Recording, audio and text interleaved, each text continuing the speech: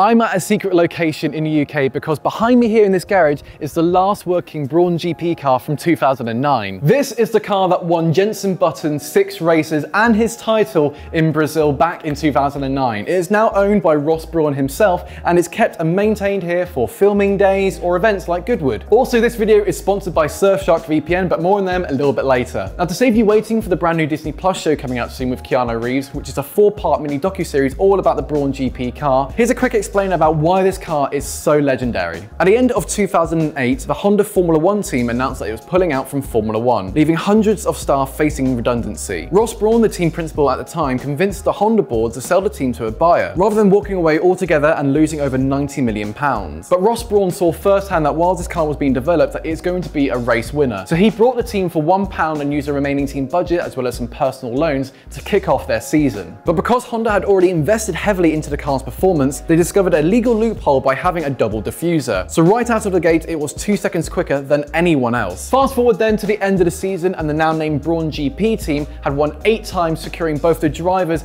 and the constructors championships. During that season, the engine supplier to Brawn was Mercedes, who at the end of 2009 brought a majority stake in the team to create what is now known as the Mercedes-AMG Petronas Formula 1 team. But then once these cars had crossed the finishing line in Abu Dhabi in 2009, what then happened to them? In total, they created 3 cars, and one of those cars was given to Mercedes as a show car, one to Jenson Button for winning the championship, and then this one, which is owned by Ross Brawn himself. This is the number 2 chassis, which saw Jenson Button win the title in Brazil, still got his seat in it, still got his old steering wheel on here, and this is the only functional Brawn GP car left out there. But then it hasn't raced for over 10 years, so how is a car like this maintained? In 2010, the car was sprayed silver and used a demo car for Mercedes, because obviously they only had the race cars. Yeah, this is chassis 2, so it was mothballed, taken apart. He wanted it in the Brazilian livery because obviously that's when they won the World Championship. So it had been built up for Ross at Brackley Mercedes and delivered to him on a truck and put under a cover. Went to see the car in Ross's collection, pulled the cover off it, and there she was. And it hadn't been started for, I think, 4 or 5 years.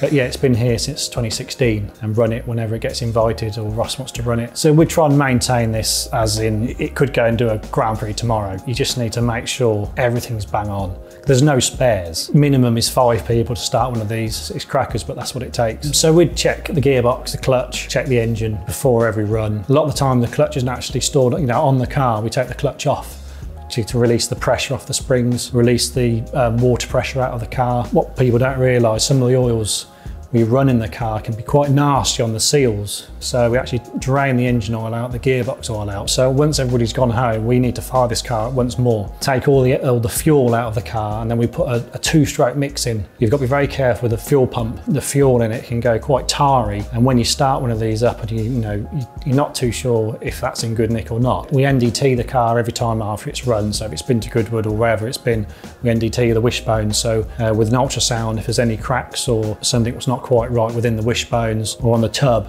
The only thing we've struggled with is the clutch. The clutch gets a bit of stick because we're probably doing 12 starts per day, so we're going to the bottom of the hill of Goodwood in assembly area back up to the top. So this clutch does get some stick, so we've just had a clutch remanufactured, new material, new springs. Yeah, so that's the most precious thing with one of these is the clutch. Of course, the engine, you've got to keep an eye on the engine as well. We've only got the ratios we've got because there are no ratios left, because they didn't really have any money during the season. They didn't make lots and lots of parts. That's why, it's so special. And so for obvious reasons, that's why the location of the Brawn GP car is kept secret. But if you ever want to digitally change your location and keep yourself protected, why not use today's sponsor, Surfshark VPN? Now, the main reason why I love this service so much is because when I go onto the VPN app, I can digitally change my location to a different territory, so therefore I get more access to different TV shows or films from services like Netflix. But it's not just limited to folk like us in the UK. Surfshark has over 3,000 servers across 95 countries, meaning you can unlock even more geo-block programs and services in different territories. And if you use my promo code MATTIMIS at checkout, not only will you get 83% off your plan, but you also get 3 extra months for free. Plus, there's a 30-day money-back guarantee, so you can try all of this out, and if it's not for you, then there is no risk in cancelling. So make sure to click the top link in the description below. But thanks very much for watching, and